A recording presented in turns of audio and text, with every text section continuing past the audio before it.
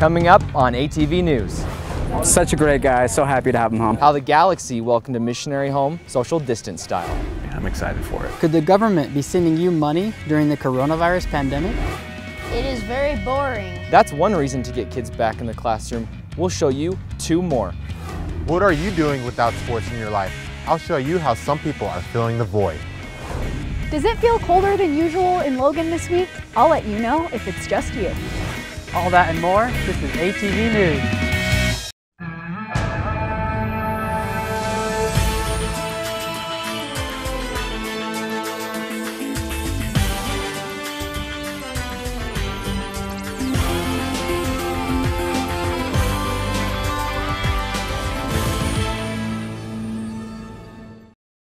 So before a drug can go on and be tested in humans, it needs to be evaluated in animals. It is part of the investigational new drug application required by the FDA. USU antiviral researchers are putting on hazmat suits to work on developing a vaccine for the virus and say it's one of the most unique viruses they have ever seen. Welcome to ATV News. I'm Austin Elder. And I'm Shay Densley. 2 students and 1 employee have tested positive for the coronavirus, according to USU officials. The employee has been off campus for at least 2 weeks. 1 student returned to their home out of state where they contracted the virus, and the other student lives off campus and has been self-isolating since contracting the virus. Scientists and researchers here at USU's Institute of Antiviral Research are trying to find a way to stop the spread of the coronavirus. However, researchers say the coronavirus is something they have never dealt with before. What is surprising about this virus is how rapidly it has evolved and spread around the world.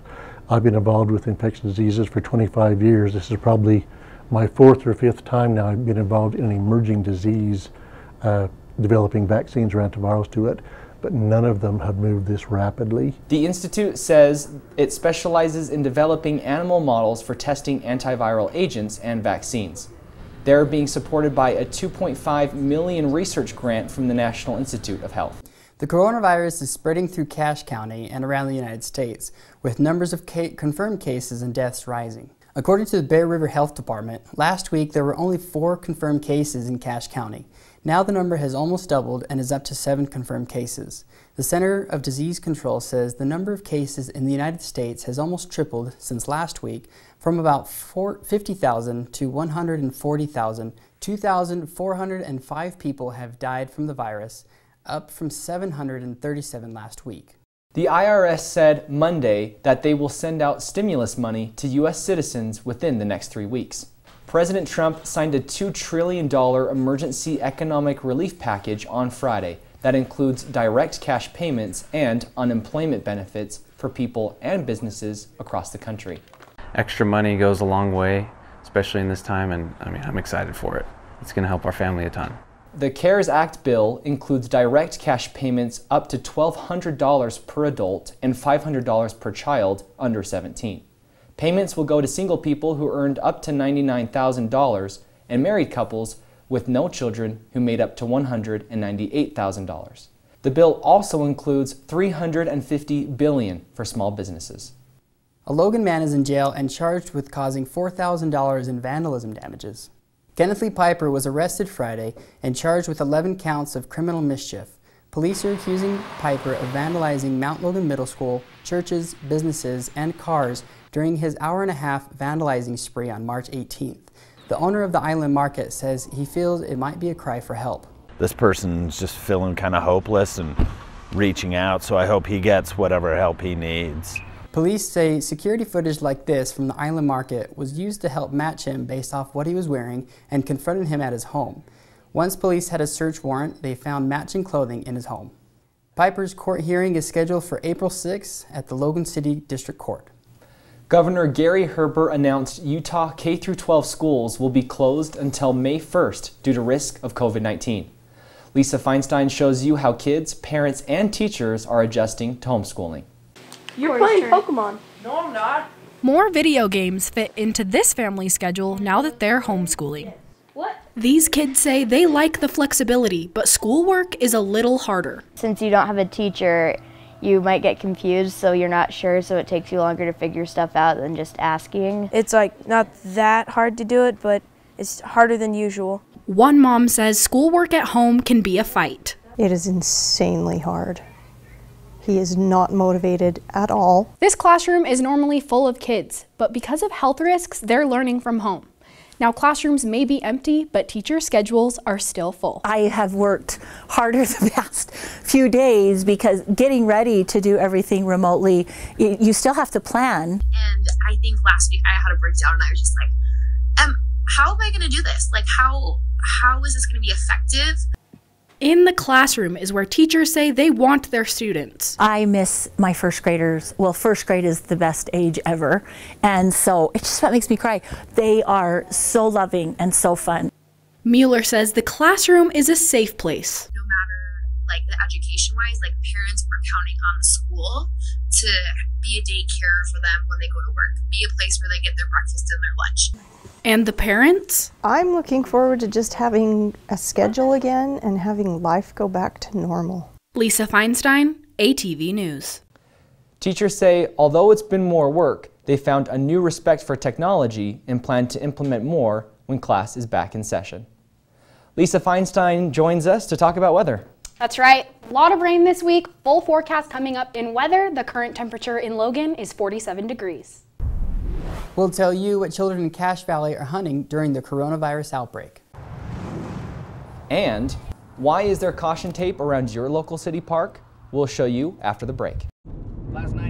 I tried Oxy at a couple of parties. I thought I had it under control. I didn't know it'd be this addictive. I didn't know how far I'd go to get more.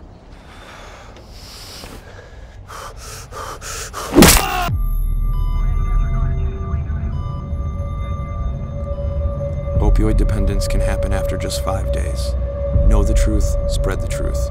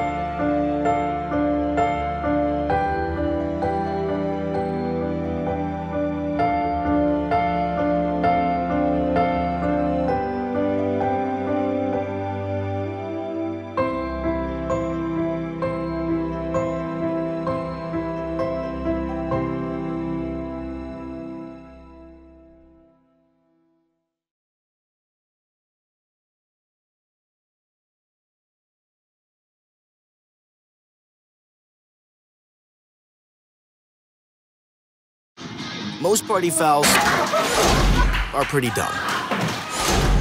We're leaving. But if you decide to drink and drive underage, you could lose your license and your freedom. Underage drinking and driving, the ultimate party foul.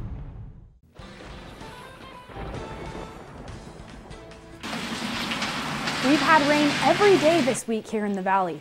National Weather Service says we'll have a wintry start to April in the Rockies this year. Heavy rain, snow, and below normal temperatures are shifting across the northern plains as a cold front moves through Friday. Thanks for joining me for ATV Weather. I'm Lisa Feinstein. With that cold front I mentioned earlier, let's take a look at the national pressure. So as you can see here, there is that pressure moving down into Utah, which is bringing those cold temperatures.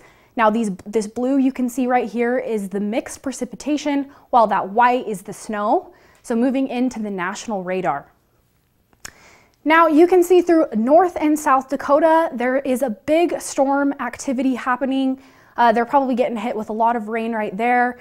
And then down here in Texas, there's a little bit of the cloud activity where you can see a light bit of rain happening down there, as well as up in the Portland area.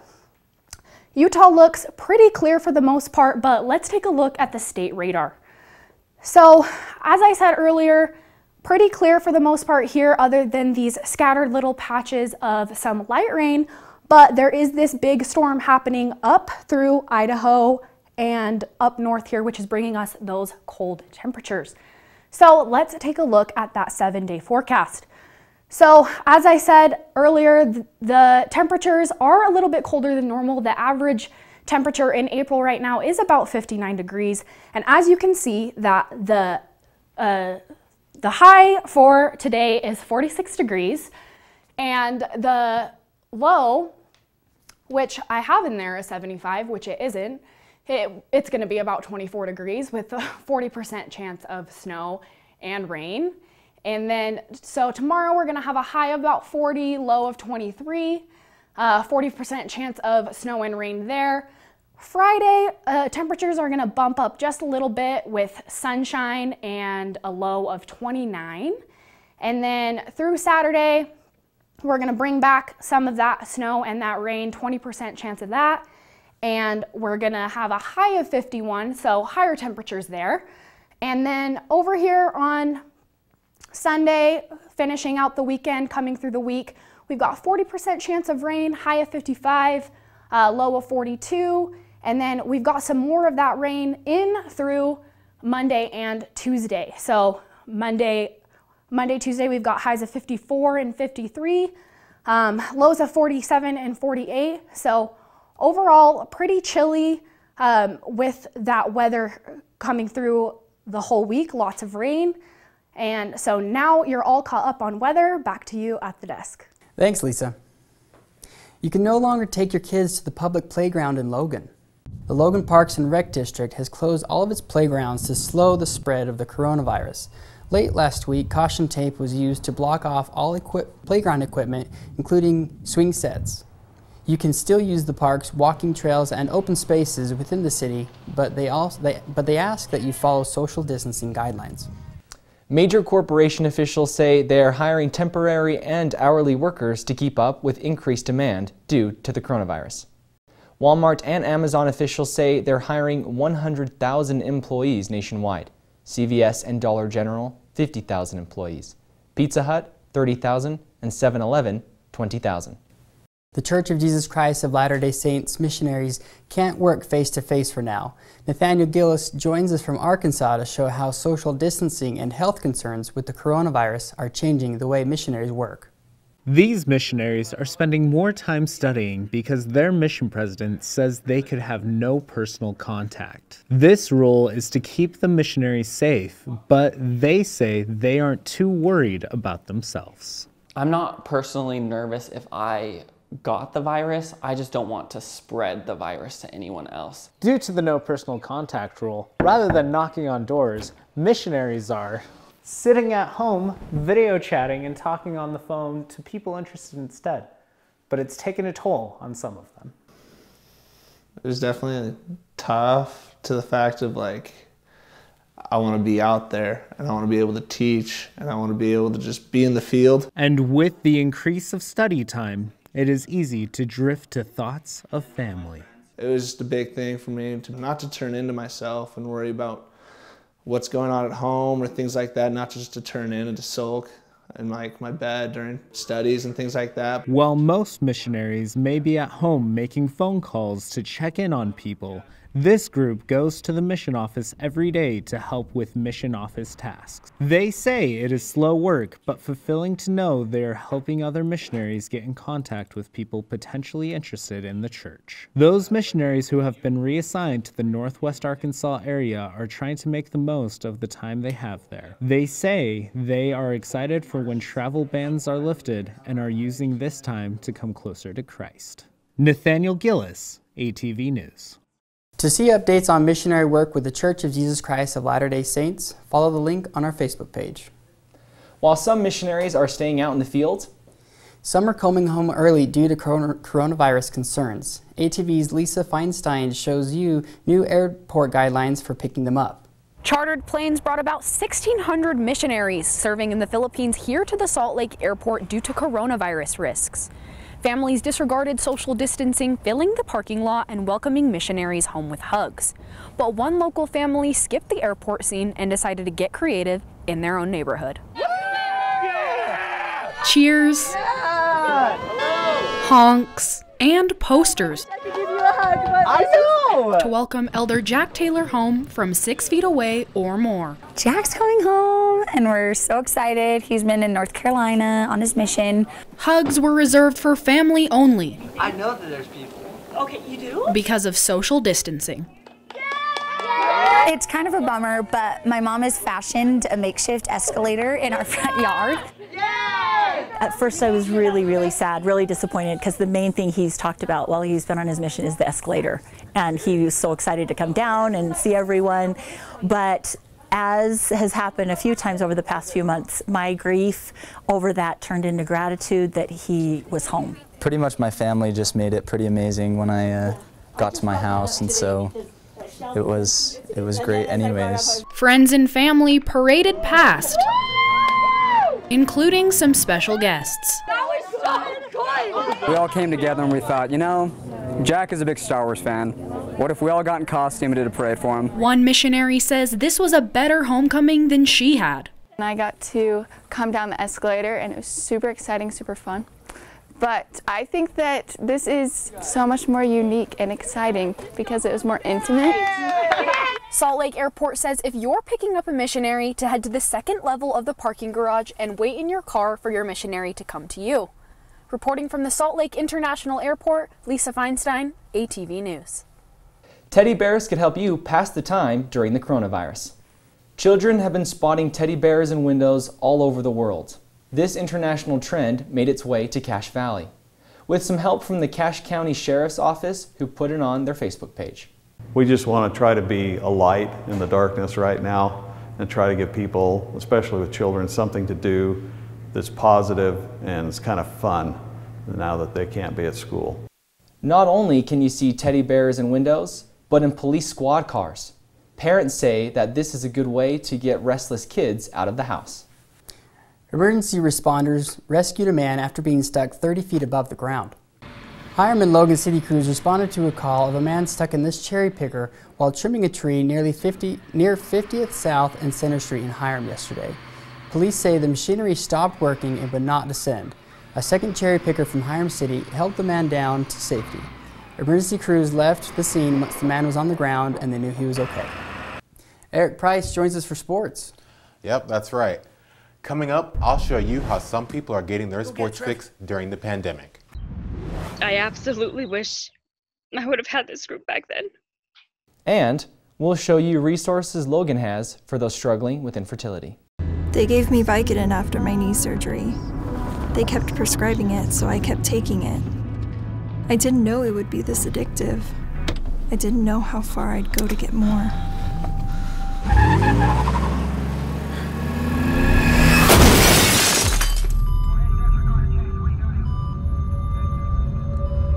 Opioid dependence can happen after just 5 days. Know the truth, spread the truth. Hey Bobo, do trees tell each other stories? I'm sorry, I'm afraid I don't know that. Hey, why don't we go find out?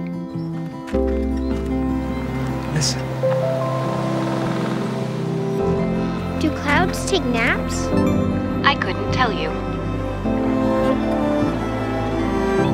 Dad, do stars visit their friends? Look!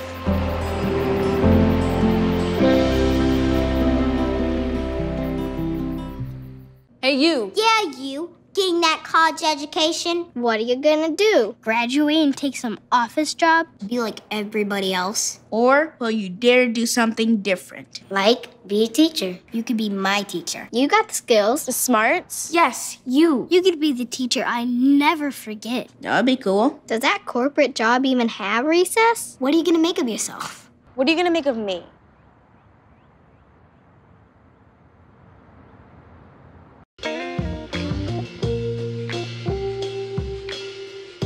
After you joined our family, it was like, I really do feel complete now.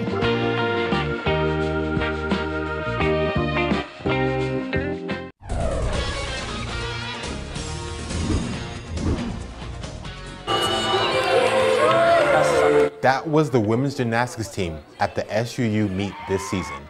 Sophie Sullivan was the second Aggie to win Freshman of the Year, and Autumn DeHardy was the first ever Aggie to win Gymnast of the Year. Amy Smith was announced Coach of the Year by the Mountain Rim Gymnastics Conference on Friday. Later in the week, the conference announced Leighton Varnador, second team All-Mountain Rim Gymnastics. Autumn DeHardy and Sullivan received Conference Co-Beam Specialist of the Year. and DeHardy was also named Co-Floor Specialist of the Year. Welcome to ATV Sports. I'm Eric Price. Those are the awards our gymnastics won for their stellar 2020 season, even though it was a bit short. Senior guard Sam Merrill received Senior Class Award First Team All-American. Eligibility is based on achievements in the classroom, community, character, and competition, and you must be an NCAA Division I senior. Merrill averaged 19.7 points per game, second in the Mountain West, and is the fourth player in school history to surpass 2,000 career points with a total of 2,197 points. USU's athletic director John Hartwell says the university will lose about $950,000 from the cancellation of the NCAA tournament. The university will also lose about $600,000 should all spring sports seniors return to the school next year, as the NCAA has given all spring athletes an extra year of eligibility because of the cancellation of their season. The Logan Country Club is changing its policy on student golfers. The Country Club is now allowing only members to golf on the course. Monday was the last day students were able to play on the course. This response is due to the spread of the coronavirus. The club says students will be allowed to play the course again this fall. Quarantined and bored, many kids are stuck inside. Two Cache Valley kids entertain themselves in a unique way. Got my gloves on and my stick and my helmet, and I come in towards the net and scored. Gearing up, these two brothers are ready for the game. The biscuit drops, and it's Trevor Richard with the initial grab. He scores immediately, knocking goalie Cody Conrad to the ground. The Colorado Avalanche is in the 1-0 lead after the first period and into the break. Cody Conrad steals the faceoff in the beginning of the second period, and he scores. The Dallas Stars tie it up. Looks like a brawl broke out after the second period, and Conrad shoves Richard out the way. Moving across the ring with the vengeance, Conrad scores and ends the game 2-1, winning for the Dallas Stars. How are you sports fans spending your time now that everything is canceled? Some fans are resorting to sports video games to fulfill the athletic void in their life.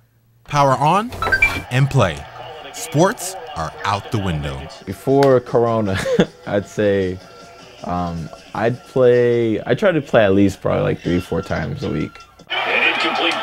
Doing the opposite of sports in his bedroom, Napoleon misses. Anything you can run and just get your body going, like I'm about it. So with sports like football and basketball being canceled, some fans are trying to get their fix through sports video games. He's at the 30. Playing games like Madden and FIFA have some gamers thinking about the past. I mean, it kind of sucks because like it's still fun playing like on Xbox and whatnot with your friends, but it's not the same as sitting down and getting to actually watch a game. Assured penalty. Longtime FIFA fan Brian Williams likes the excitement and escape of gameplay. With sports fans, there's almost always a lot of passion involved, and so it's just, I don't know, it just feels good to kind of live vicariously through the players on the field or your favorite players and your teams. Some fans hope sports will be back soon. Even with no organized sports happening, we still had a fair amount happen this week in the world of sports. Back to you, Austin. Thanks, Eric. Due to the pandemic, not all families have a safe place to go during an emergency. Two local organizations teamed up to solve that. Decorating with stuffed animals, Team Apparel and a mascot, RSL and CAPSA opened an emergency domestic violence shelter in Cache Valley. It's fully furnished and renovated for domestic violence survivors to escape.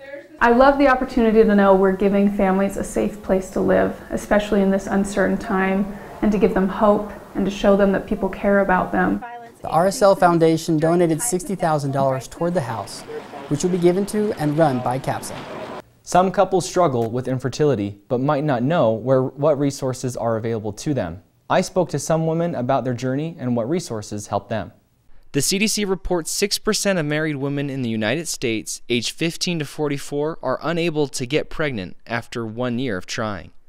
The Utah Infertility Resource Center provides support, education, and awareness for Utah's infertility community. One of the resources is the Cache Valley Infertility Support Group. We start off our group every month with a topic to help our attendees learn about something that'll help them. The Cache Valley Infertility Support Group meets here at 965 South, 100 West on the second Tuesday of every month. However, due to the coronavirus, next month's meeting will be held over Zoom. The moment they come, they always say, "That felt so amazing. I feel so much better about the struggle that I'm dealing with." Lion says common things she's heard are stop trying and you'll get pregnant, or just relax, or you already have a kid, so why does it matter?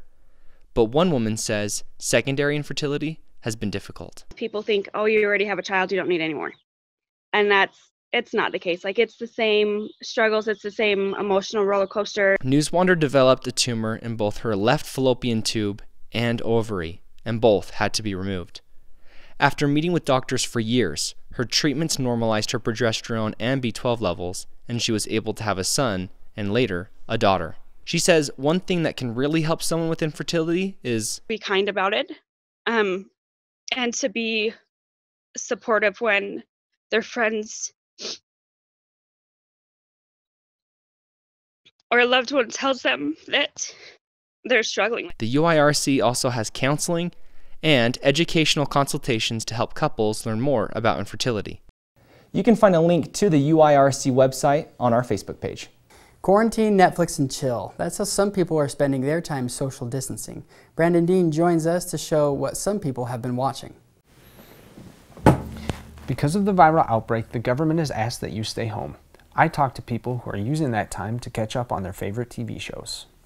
The Last Kingdom is kind of our late night binging series we're watching.